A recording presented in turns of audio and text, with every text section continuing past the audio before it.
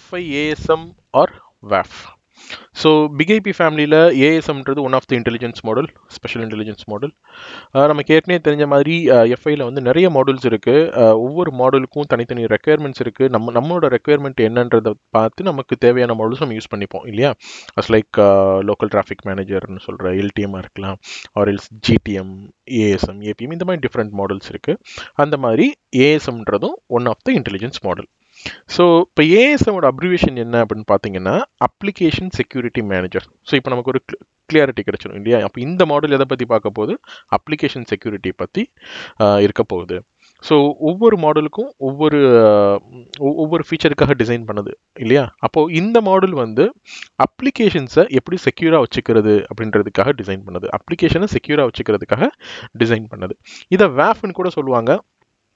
அப்படின்னா web application firewall, அதாவது ஒரு லேயர் 7 ஃபயர்வால்னு சொல்லலாம். ஓகே, ஸோ நம்ம இந்த கோர்ஸில் நம்ம என்ன படிக்க போகிறோம் அப்படின்னா இந்த F5 ASM மாடல், இந்த WAF மாடலில் நம்ம என்ன படிக்க போகிறோம்னா கம்ப்ளீட்டாக அப்ளிகேஷன் செக்யூரிட்டி. ஓகே, அப்ளிகேஷன்ஸ் எப்படி செக்யூராக வச்சுக்கிறது, அப்புறம் அப்ளிகேஷன் அட்டாக்ஸ்லாம் என்னென்ன அட்டாக்ஸ் இருக்குது, ஒரு அப்ளிகேஷன் அட்டாக் பண்ணுறதுக்கு என்னென்ன மாதிரியான அட்டாக்ஸ் இருக்குது, டிஃப்ரெண்ட் டைப்ஸ் ஆஃப் அப்ளிகேஷன் அட்டாக்ஸ்லாம் என்னென்ன, வெப் அப்ளிகேஷன் அட்டாக்ஸ் என்னென்ன இருக்குது, அந்த ஒவ்வொரு அட்டாக்ஸையுமே நம்ம லேபில் வந்து நம்ம பார்க்க போகிறோம், டீட்டெயில்டாக பார்க்க போகிறோம். ஏன்னா அந்த அட்டாக் எப்படி ஒர்க் ஆகுதுன்னு தெரிஞ்சால் தானே நம்ம ஃபஸ்ட்டு அந்த அட்டாக் எப்படி மிட்டிகேட் பண்ணுறதுன்னு நமக்கு கற்றுக்க முடியும். ஸோ ஒவ்வொரு அட்டாக்கை பற்றி நம்ம டீட்டெயில்டாக வந்து நம்ம லேபில் வந்து நம்ம அட்டாக் பெர்ஃபார்ம் பண்ணி நம்ம கற்றுக்க போகிறோம். அதுக்கப்புறம் அந்த அட்டாக்கை எப்படி வந்து மிட்டிகேட் பண்ணுறது, ஓகே, யூசிங் F5, இந்த பர்டிகுலர் F5 ASM மாடல்ன்ற இந்த WAF மாடல் யூஸ் பண்ணி எப்படி அந்த அட்டாக்கெல்லாம் நம்ம வந்து மிட்டிகேட் பண்ணி நம்மளோட அப்ளிகேஷன்ஸ் எப்படி நம்ம செக்யூராக வச்சுக்கிறதுன்றதை பற்றி இன்டெப்த்தாக எண்ட் டு எண்ட் பார்க்க போகிறோம். அதே மாதிரி இந்த மாடலில் இருக்கிற எல்லா ஃபியூச்சர்ஸையுமே இன்டெப்த்தாக எண்ட் டு எண்ட் நம்ம வந்து கற்றுக்க போகிறோம். ஓகே, இது ரொம்ப இன்ட்ரெஸ்டாக இருக்க போகிறது ஒரு மாடல். ஏன்னா இதில் ஃபுல்லாமே வந்து செக்யூரிட்டி இன்வால்வ் ஆகிருக்கு. அட்டாக்ஸு இதை எப்படி மிட்டிகேட் பண்ணுறது அந்த மாதிரி ஃபுல்லாகவே இருக்கும். அதே மாதிரி லேப் எல்லாமே ரொம்ப இன்ட்ரெஸ்டாக இருக்க போகுது. ஸோ இந்த வீடியோ வந்து ஜஸ்ட் ASM பற்றின ஒரு ஓவர்வியூ கொடுக்கறது தான் இந்த வீடியோ. ஸோ ஜஸ்ட்டு இதை பற்றின ஒரு ஓவர்வியூ வந்து பார்க்கலாம் இந்த வீடியோவில். ஓகே, ஸோ நான் ஏற்கனவே சொன்ன மாதிரி இது வந்து ஒரு லேயர் 7 ஃபயர்வால். ஓகே, இதை வந்து ICSA லேப் வந்து சர்டிஃபை பண்ணியிருக்காங்க. இது வந்து ஒரு L7 WAFன்னு சொல்லிட்டு, அதாவது லேயர் 7 வெப் அப்ளிகேஷன் ஃபயர்வால்னு சொல்லிட்டு ICSA லேப் வந்து சர்டிஃபை பண்ணியிருக்கிறாங்க.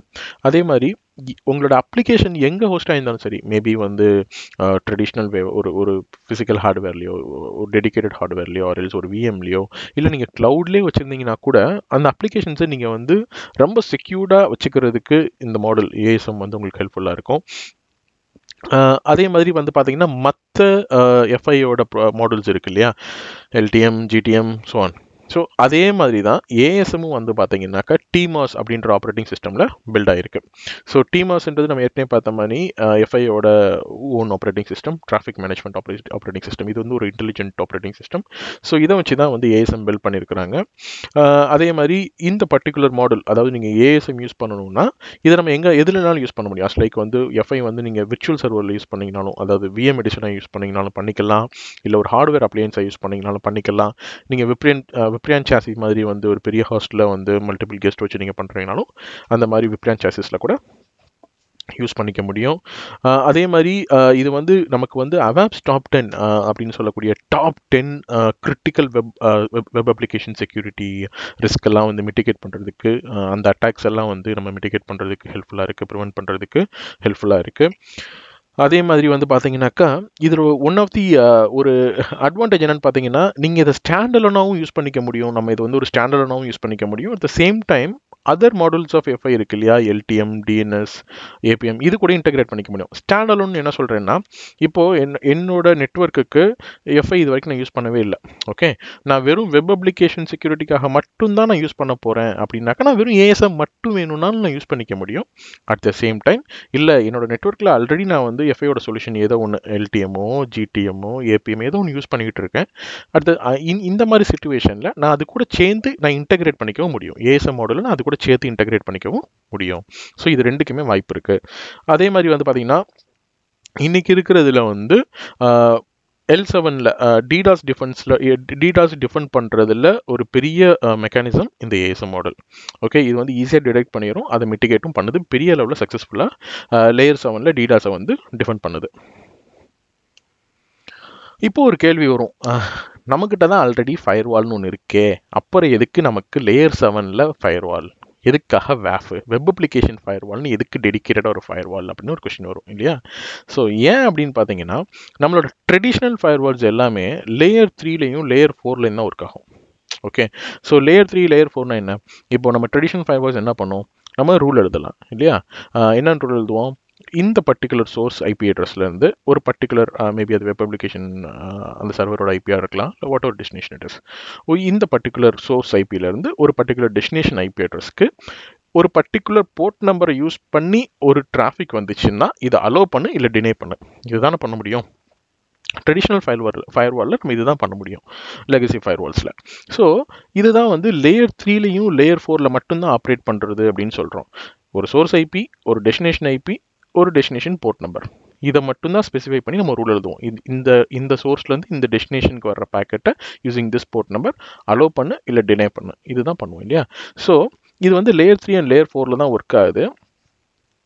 அதனால இது வந்து பார்த்தீங்கன்னாக்கா நெட்வொர்க் அட்டாக்ஸை மட்டும்தான் ப்ரிவென்ட் பண்ணுறதுக்கு டிசைன் பண்ணியிருக்கு. இது லேயர் 3லையும் லேயர் 4ல் மட்டும்தான் work ஆகிறதால it don't have a visibility about layer 7 இல்லையா. அந்த அதோட ரெக்யர்மெண்ட் ஃபுல்ஃபில் ஆயிடுச்சுன்னா எதிர் அலோவ் பண்ணும் இல்லை டிலே பண்ணும். லேயர் 7ஓட விசிபிலிட்டி அதுக்கு கிடையாது. அதனால லேயர் 7ல் நடக்கிற அட்டாக்ஸை இதால் மிட்டிகேட் பண்ண முடியாது. நம்மளோட ட்ரெடிஷ்னல் லெகசி ஃபயர்வால்ஸை வச்சு நம்ம லேயர் 7ல் நடக்கிற அட்டாக்ஸை ப்ரிவென்ட் பண்ண முடியாது. அதனால தான் நம்ம வந்து வேஃபுக்கு போகிறோம், which is layer 7 firewall, which is specially designed to prevent the attacks in the layer 7 இல்லையா.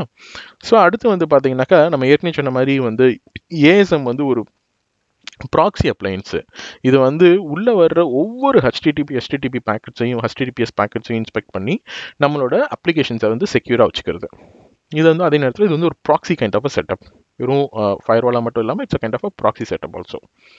ஸோ இதோட ஃபியூச்சர்ஸ் எல்லாம் என்ன அப்படின்னு பார்த்தீங்கன்னா, இங்கே இருக்கிறது மட்டும்தான் கிடையாது, நான் ரொம்ப இம்பார்ட்டண்டான விஷயங்கள் மட்டும்தான் கொடுத்துருக்கேன். It's not limited to this. Okay, so இதோட ஃபியூச்சர்ஸ்லாம் என்னன்னு பார்த்தீங்கன்னா, ஏஎஸ்எம் மாடல் வரும்போதே 3000+ அட்டாக் சிக்னேச்சர்ஸோட வருது. அதே மாதிரி 3000+ன்றது it will keep on update ஆகிட்டே தான் இருக்கும். ஓகேங்களா. ஸோ அட்டாக் சிக்னேச்சர்னால் என்ன, அது எல்லாமே நம்ம டீட்டெயிலாக அடுத்தடுத்து நம்ம ரொம்ப இன்டெப்த்தாக பார்ப்போம்.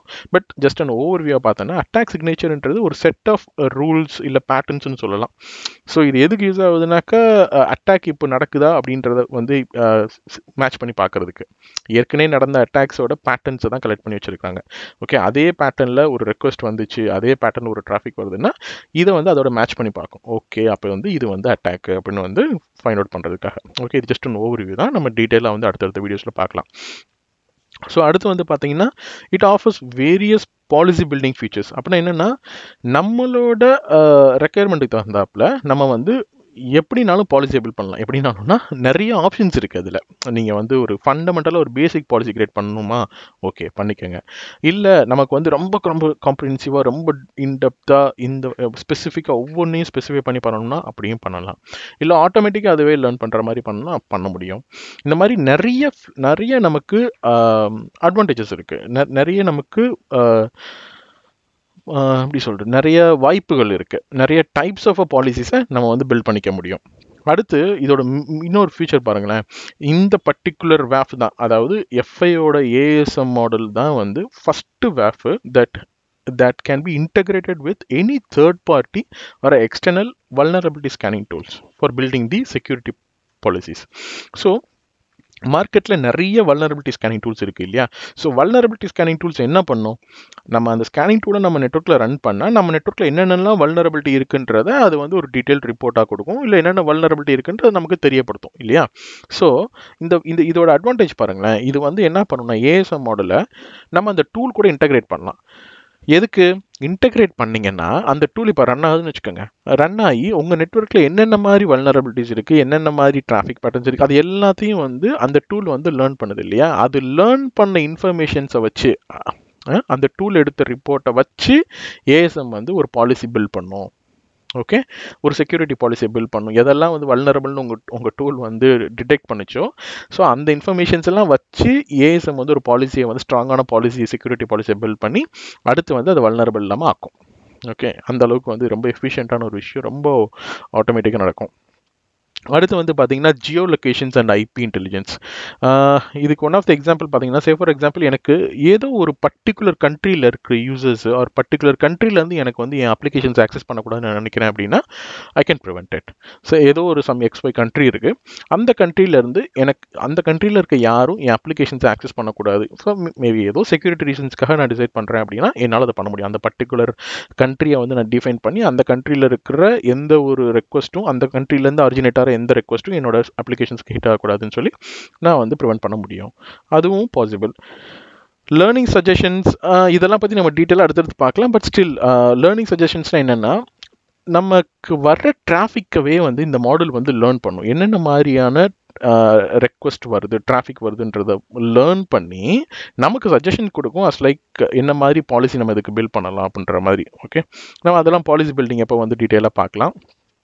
டேட்டா கார்டுன்றது ஒரு சூப்பர் ஃபியூச்சரு. இது என்னன்னு பார்த்தீங்கன்னாக்கா, சர்வர்லேருந்து வர ரெஸ்பான்ஸில் சென்சிட்டிவான இன்ஃபர்மேஷன்ஸ் எதையுமே லீக் ஆகிடக்கூடாதுன்னு ப்ரிவென்ட் பண்ணும். அஸ் லைக் வந்து நம்மளோட கிரெடிட் கார்டு இன்ஃபர்மேஷனாக இருக்கலாம், சோஷியல் செக்யூரிட்டி நம்பராக இருக்கலாம், Aadhaar card number. So what ever we feel that it is sensitive data, அது வந்து சர்வரோட ரெஸ்பான்ஸ்லேருந்து லீக் ஆகக்கூடாதுன்னு. இதுக்கு ஒரு எக்ஸாம்பிள் சொல்கிறதுனா பார்த்தீங்கன்னா, இது எல்லாமே நம்ம அட்டாக்லாம் நம்ம பண்ணும்போது நம்ம டீட்டெயிலாக பார்க்கலாம். பட் ஸ்டில் இப்போ நான் இங்கே எல்லாமே ஓவர் வியூ தான் கொடுக்குறேன். நம்ம அடுத்தடுத்த வீடியோஸில் நம்ம இது எல்லாமே ஒவ்வொரு அட்டாக்குமே நம்ம வந்து டீட்டெயிலாக செய்வோம். அது அப்போ வந்து நம்ம வந்து டீட்டெயிலாக அண்டர்ஸ்டாண்ட் பண்ணிப்போம். பட் ஸ்டில் இங்கே ஓவர் வியூ தான் கொடுக்குறேன். ஓகே, ஸோ இந்த இதுக்கு ஒரு எக்ஸாம்பிள் பார்த்தீங்கன்னா, இப்போ ஒரு ஆன்லைன் போர்ட்டலில் நீங்கள் ஏதோ ஒரு பர்ச்சேஸ் பண்ணுறீங்கன்னு வச்சுக்கோங்க. ஏற்கனவே நீங்கள் வந்து உங்கள் கிரெடிட் கார்டு இன்ஃபர்மேஷன் யூஸ் பண்ணி நீங்கள் பர்ச்சேஸ் பண்ணியிருக்கீங்க. அப்போது உங்களோட கிரெடிட் கார்டு நம்பர் வந்து அங்கே சேவ் ஆகிருக்குமா அந்த போர்ட்டலில்? மேபி லாங் பேக் நீங்கள் பண்ணியிருப்பீங்க, சேவ் பண்ணியிருப்பீங்க, ஒரு 1 இயருக்கு முன்னாடியோ 6 மந்த்ஸ்க்கு முன்னாடியோ, வாட் எவர் இட் இஸ். இப்போது நீங்கள் திருப்பியும் அதே போர்ட்டலில் நீங்கள் ஏதோ ஒரு ப்ராடக்ட் நீங்கள் பர்ச்சேஸ் பண்ண போகிறீங்கன்னாக்கா அங்கேயும் ஆப்ஷன் காமிக்கும், சேவ்டு கார்டு அப்படின்னு காமிச்சு ஒரு 2-3 கார்டெலாம் நீங்கள் பர்ச்சேஸ் பண்ணி யூஸ் பண்ணியிருந்தீங்கன்னா அந்த 4-3 கார்டோட இன்ஃபர்மேஷன்ஸே காமிக்கும். எப்படி காமிக்கும்? ஒவ்வொரு கார்டோட லாஸ்ட் 4 டிஜிட் நம்பரை மட்டும் காமிக்கும். 4 டிஜிட் நம்பர் காமிக்கும். இப்போ 16 டிஜிட் கிரெடிட் கார்டு நம்பர்னா லாஸ்ட் 4 டிஜிட்டை மட்டும் தான் காமிக்கும். முதல்ல இருக்க அந்த 12 டிஜிட்டுமே மாஸ்க் பண்ணிடும், ஒரு ஸ்டாராக காமிச்சிருக்கும் இல்லையா? ஸோ இது வந்து ஒரு டேட்டா கார்டு இம்ப்ளிமெண்டேஷனுக்கு ஒரு எக்ஸாம்பிள்னு சொல்லலாம். ஏன்னா இப்போது நீங்கள் பார்க்கும்போது அது வந்து என்னது ஆக்சுவலாக அந்த போர்ட்டல் சர்வர்லேருந்து உங்களுக்கு வர ரெஸ்பான்ஸு, அந்த ரெஸ்பான்ஸில் உங்களுக்கு அந்த மொத்த உங்களோட கிரெடிட் கார்டு இன்ஃபர்மேஷனையும் காமிச்சிச்சுன்னா அது வந்து ஒரு வல்னரபிலிட்டி தானே, ஒரு ப்ரீச் தானே. ஸோ இப்போ என்ன வருது, அந்த ரெஸ்பான்ஸ் வந்து உங்களுக்கு வருது, அட் த சேம் டைம் வந்து ஃபுல்லாமே கிடைக்கல, மாஸ்க் பண்ணிடுச்சு இல்லையா? சென்சிட்டிவ் இன்ஃபர்மேஷன்ஸை மாஸ்க் பண்ணிடுச்சு. அதே நேரத்தில் உங்களுக்கு ஐடென்டிஃபை பண்ணுறதுக்கு 4 நம்பரை மட்டும் காமிக்குது. ஸோ இந்த மாதிரி நம்ம அதுலேயே நிறையா பண்ணலாம், மாஸ்க் பண்ணலாம், இல்லை வந்து அந்த மாதிரி ஒரு சென்சிட்டிவ் இன்ஃபர்மேஷன் வந்து ரெஸ்பான்ஸில் வருதுன்னா அதை பிளாக் பண்ண முடியும். நிறைய இருக்குது அந்த மாதிரி. ஓகே, அடுத்து வந்து பார்த்தீங்கன்னா அவாப்ஸ் டாப் 10. நம்ம ஏற்கனவே பார்த்த மாதிரி அவாப்ஸ் டாப் 10 இருக்கிற டாப் 10 வல்னரபிலிட்டிஸ் எல்லாத்தையுமே மிட்டிகேட் பண்ணிடலாம். டிடாஸ் ப்ரிவென்ட் பண்ண முடியும். பாட்டை கூட டிஃபென்ஸ் பண்ண முடியும். பாட் அட்டாக்ஸ் என்ன, பாட்டுன்றது நத்திங் பட் ரோபோ மாதிரி தான். இது வந்து பார்த்தீங்கன்னா இது வந்து ஒரு சின்ன பீஸ் ஆஃப் ப்ரோக்ராம் தான். இப்போ நிறைய இதெல்லாம் பார்த்தீங்கன்னாக்கா வெப் அப்ளிகேஷன்லாம் பார்த்தீங்கன்னா இங்கே வந்து சைடில் வந்து சப்போர்ட்டுக்கு ஏதோ இருக்கிற மாதிரி இருக்கும், ஆன்லைன் சேட் மாதிரி இருக்கும் இல்லையா? நம்ம வந்து சரி ஓகே அப்படின்னு சேட் பண்ணுவோம் அப்படின்ட்டு, மேபி எதோ நமக்கு எதோ வேணும் அப்படின்னாக்கா அதை பற்றி தெரிஞ்சுக்கிறதுக்கு சேட் பண்ணால் ஆக்சுவலாக வந்து உங்களோட ஃபோன் நம்பர் கொடுங்க, உங்கள் இமெயில் அட்ரஸ் கொடுங்கன்னு வாங்கிக்கிறோம். நமக்கு என்ன வேணுமோ அதை சொல்லாது. அது ஃபஸ்ட் லெவல் ஆஃப் சப்போர்ட். அதாவது நம்மளோட ஃபோன் நம்பர், இமெயில் அட்ரஸை வாங்கி வைக்கிற மாதிரி அந்த பாட்டை ப்ரிப்பேர் பண்ணியிருப்பாங்க, நம்மளோட கான்டாக்ட் இன்ஃபர்மேஷன் வாங்கி வைப்பாங்க. அதுக்கப்புறம் அவங்க நமக்கு கால் பண்ணி என்னன்னு கேட்பாங்க இல்லையா? இட்ஸ் அ கைண்ட், அந்த பாட் வந்து அந்த மாதிரி டிசைன் பண்ணியிருக்கு. ஆட்டோமேட்டட் வேல ஒர்க் ஆகிற மாதிரி டிசைன் பண்ணியிருக்கிறது தான். இந்த மாதிரி பாட்டு வச்சு கூட அட்டாக் வந்து பண்ணுவாங்க. எப்படின்னாக்கா, உங்களுக்கு ஏதோ வந்து ஒரு வெப் அப்ளிகேஷன் இருக்குது, ஓகே, நீங்கள் ஒரு பாட்டு டிசைன் பண்ணி அந்த பாட்லேருந்து you can create number of packets கண்டினியூஸாக. நீங்கள் வந்து மல்டிபிள் பேக்கெட்ஸை நீங்கள் வந்து மல்டிபிள் ரெக்வஸ்ட்டை நீங்கள் வந்து ஜென்ரேட் பண்ணலாம் டுவர்ட்ஸ் பர்டிகுலர் வெப் அப்ளிகேஷன். அப்போது அந்த வெப் அப்ளிகேஷனோட கெப்பாசிட்டி தாண்டி நீங்கள் ரெக்வஸ்ட் ஜென்ரேட் பண்ணிகிட்டே இருந்தீங்கன்னா அந்த சர்வரோட பெர்ஃபார்மன்ஸ் வந்து டிகிரேட் ஆயிரும் இல்லையா? ஸோ இதுதான் வந்து பாட் அட்டாக். அதாவது ஒரு பாட் கிரியேட் பண்ணி அந்த பாட் மூலமாக வந்து நீங்கள் வந்து அந்த அப்ளிகேஷனை அட்டாக் பண்ணுறது. ஸோ அந்த மாதிரி அட்டாக்ஸ் எல்லாம் வந்து ப்ரிவென்ட் பண்ணலாம். இதுக்கு ஒரு எக்ஸாம்பிள்லாம் பார்த்தீங்கன்னாக்கா, ஏதோ நீங்கள் ஒரு வெப்சைட்லலாம் சிலதெல்லாம் பார்த்தீங்கன்னா அங்கே காமிக்கும் இல்லையா, click here to make sure you are not robot அந்த மாதிரி நீங்கள் ஒரு டிக் பண்ணணும், அந்த மாதிரி கன்ஃபர்மேஷன் கேட்கும். அப்படி இல்லாட்டி ஒரு 4-5 இமேஜஸ்லாம் கொடுத்துட்டு இதில் எங்கெங்கெல்லாம் கார் இருக்குன்ற இமேஜை சூஸ் பண்ணுங்கள், எங்கெல்லாம் பஸ் இருக்குன்ற இமேஜை சூஸ் பண்ணுங்கள், ஹில் இருக்க இமேஜை சூஸ் பண்ணுங்கன்ற மாதிரி ஒரு 8 இமேஜ் எல்லாம் கொடுத்து 8-9 இமேஜஸ்லாம் கொடுத்துட்டு ஸ்பெசிஃபிக்காக 2-3 டிடெக்ட் பண்ணுது இல்லையா. ஸோ அந்த மாதிரி இது எல்லாமே வந்து ஏஎஸ்எம் மாதிரி தான், வேஃப் தான். ஓகே, ஸோ அந்த மாதிரி மெக்கானிசம்லாம் யூஸ் பண்ணி நம்ம வந்து பாட் அட்டாக்லாம் ப்ரிவென்ட் பண்ண முடியும். அதேமாதிரி கேப்சா. ஓகே, அதே மாதிரி இதில் வந்து ஒரு டீட்டெயில்டாக சூப்பராக வந்து நம்ம வந்து ரிப்போர்ட்ஸ் எடுக்கலாம். ஸோ அது வந்து one of the main future. So இதெல்லாம் வந்து some of the sample attacks. இந்த இது கூட மட்டும் லிமிட்டேஷன் கிடையாது, இதெல்லாம் ஒரு சாம்பிள் அட்டாக். நம்ம ஏஎஸ்எம் மாடல் யூஸ் பண்ணி இந்த மாடல் மூலமாக இந்த அட்டாக்ஸ்லாம் நம்ம வந்து ஈஸியாக ப்ரிவென்ட் பண்ண முடியும். ஏற்கனவே சொன்ன மாதிரி அவாப்ஸ் டாப் 10 வல்னரபிலிட்டிஸ் எல்லாமே வந்து நம்ம வந்து இது பண்ண முடியும், ப்ரிவென்ட் பண்ண முடியும். அவாப்ஸ்ன்றது வந்து பார்த்தீங்கன்னாக்கா இது வந்து ஒரு நான் ப்ராஃபிட் ஃபவுண்டேஷன். ஓகே, அவங்க வந்து mainly the work for application security. Okay, so இவங்க டிக்ளேர் பண்ணுற டாப் 10 வல்னரபிலிட்டிஸ் எல்லாத்தையும் மிட்டிகேட் பண்ணிக்க முடியும். அதுக்கப்புறம் வந்து லேயர் 7ல் நடக்கிற டிடாஸு இது எல்லாத்தையும் வந்து மிட்டிகேட் பண்ண முடியும். ப்ரூட் ஃபோர்ஸ் வந்து பார்த்தீங்கன்னாக்கா ஒன் ஆஃப் த பழைய method of attack, but still சில பேர் இன்னும் ஆக்டிவாக யூஸ் பண்ணிட்டு இருக்காங்க. இது ஒன்றும் கிடையாது, நம்ம ரேண்டமான பாஸ்வேர்ட்ஸை, காமன்லி யூஸ்டு பாஸ்வேர்ட்ஸை வந்து திருப்பியும் நிறைய பாசிபிலிட்டிஸில் போட்டு ட்ரை பண்ணுறது, கண்டினியூஸாக நீங்கள் போட்டுகிட்டே இருப்பீங்க இல்லையா. இதுதான் வந்து ப்ரூட் ஃபோர்ஸ் அட்டாக்கு. உங்களுக்கு அதாவது கெஸ்ஸிங்கில் நீங்களாக போகிறது, என்னென்ன போட்டிருப்பாங்க இவங்க என்னென்னலாம் யூஸ் பண்ணியிருப்பாங்கன்ற மாதிரி கெஸ்ஸிங்ஸில் காமன்லி யூஸ்டு பாஸ்வேர்ட்ஸை நம்ம நிறைய ப்ராபபிலிட்டியில் போட்டுகிட்டே கண்டினியூஸாக கீப் ஆன் ட்ரைங் தான் வந்து fruit force attack. Web scrapping அட்டாக்கை mitigate பண்ணலாம். ஏற்கனவே சொன்ன மாதிரி பாட் மிட்டிகேட் பண்ணலாம். எஸ்கியூஎல் இன்ஜெக்ஷன் அட்டாக்ஸை வந்து மிட்டிகேட் பண்ணலாம். SQL இன்ஜெக்ஷன்ன்றது nothing but SQL comments use பண்ணி ஹேக்கர் வந்து உங்களோட அப்ளிகேஷன் சர்வரை வந்து உங்கள் அப்ளிகேஷன்ஸை வந்து காம்ப்ரமைஸ் பண்ணுறாங்க இல்லையா, அதெல்லாம் மிட்டிகேட் பண்ணிக்க முடியும். அப்புறமேலே பஃபர் ஸ்பேஸ் இது பண்ணுறது, கிராஸ் ஸ்கிரிப்டிங் யூஸ் பண்ணி வந்து ஃப்ராட் டிரான்சாக்ஷன் நடக்கிறதெல்லாம் மிட்டிகேட் பண்ணிக்க முடியும். அன்ஆத்தரைஸ்டாக சர்வரை காம்ப்ரமைஸ் பண்ணிவிட்டு ஹேக்கர் வந்து ஏதோ ஒரு மெத்தட் யூஸ் பண்ணி சர்வரை காம்ப்ரமைஸ் பண்ணி அங்கே வந்து அன்ஆத்தரைஸ்டாக ஒரு சேஞ்சஸ் பண்ணி கண்டென்ட்டை சேஞ்ச் பண்ணுறது, வேறு ஏதோ ஒரு விஷயத்தை அங்கே வைக்கிறது, இந்த மாதிரி இருக்கிறதெல்லாம் கூட நம்ம ப்ரிவென்ட் பண்ண முடியும். அதுக்கடுத்து வந்து பார்த்திங்கன்னா அட்டம்ஸ் எய்ம், இது நம்ம ஏற்கனவே சொன்னோம் இல்லையா, அதாவது ஒரு அப்ளிகேஷன் சர்வர் இருக்குது, அந்த அப்ளிகேஷனை வந்து அதோட கெப்பாசிட்டி தாண்டி அதிகமான ரெக்வஸ்ட் அதுக்கு கொடுத்து அதோட பர்ஃபார்மன்ஸை டிகிரேட் பண்ண வைக்கிற மாதிரி அட்டாக்ஸ் எல்லாத்தையும் நம்ம மிட்டிகேட் பண்ணலாம். குக்கீஸ் யூஸ் பண்ணி குக்கீஸை மேனிபுலேட் பண்ணி ஆக்சஸ் எடுக்க ட்ரை பண்ணுறதெல்லாம் மிட்டிகேட் பண்ணிக்க முடியும். ஹிடன் ஃபீல்ட்ஸு, அந்த எக்ஸ்டென்ஷன் யூஸ் பண்ணிலாம் வந்து ட்ரை பண்ணுறதெல்லாம் மிட்டிகேட் பண்ண முடியும். 0-day த்ரெட்ஸை மிட்டிகேட் பண்ணிக்கலாம். ஸோ ஜியோ லொகேஷன்ஸ் இதெல்லாம் நம்ம ஏற்கனவே பார்த்து தான். ஸோ இது எல்லாமே ஜஸ்ட் ஒரு சாம்பிள் தான், இதுக்கு மட்டும் லிமிட்டட்னு கிடையாது, இன்னும் நிறைய விஷயம் நம்ம ஏஎஸ்எம்மில் பண்ண முடியும். ஸோ பேசிக்காக ஏஎஸ்எம்ன்றது application security manager. It mainly concentrate on the application security. எப்படி அப்ளிகேஷனை செக்யூராக வச்சுக்க முடியும், அப்ளிகேஷன் அட்டாக்ஸ்லேருந்து எப்படி ப்ரிவென்ட் பண்ணிக்க முடியும் அப்படின்றத பற்றி தான் இந்த மாடல் வந்து ஃபுல் அண்ட் ஃபுல் பார்க்க போகுது. ஸோ நான் ஏற்கனவே சொன்ன மாதிரி இந்த மாடலில் வந்து நம்ம வந்து ஒவ்வொரு அப்ளிகேஷன் செக்யூரிட்டி பற்றி டீட்டெயில்டாக பார்க்க போகிறோம். அட் த சேம் டைம் வந்து அப்ளிகேஷன் அட்டாக்ஸு, எல்லா டைப் ஆஃப் அட்டாக்ஸை பற்றியும் டீட்டெயிலாக இன்டெப்த்தாக அட்டாக்ஸை பற்றியும் பார்க்க போகிறோம். நம்ம லேபில் அந்த அட்டாக்லாம் நம்ம வந்து செஞ்சு பார்க்க போகிறோம். அந்த அட்டாக் எப்படி ஒர்க் ஆகுதுன்றதை நம்ம வந்து படிக்க போகிறோம், நம்ம வந்து புரிஞ்சுக்க போகிறோம். ஏன்னா அப்படின்னா தான் நம்ம அந்த அட்டாக்கை பற்றி நமக்கு தெரிஞ்சுக்கிட்டா தான் அந்த அட்டாக் எப்படி மிட்டிகேட் பண்ணுறது நமக்கு தெரியும் இல்லையா. அதுக்கடுத்து வந்து F5 யூஸ் பண்ணி எப்படி இந்த அட்டாக்ஸ்லாம் மிட்டிகேட் பண்ணுறது அப்படின்றத பற்றியும் டீட்டெயில்டாக வந்து நம்ம வந்து கற்றுக்க போகிறோம். ஓகே.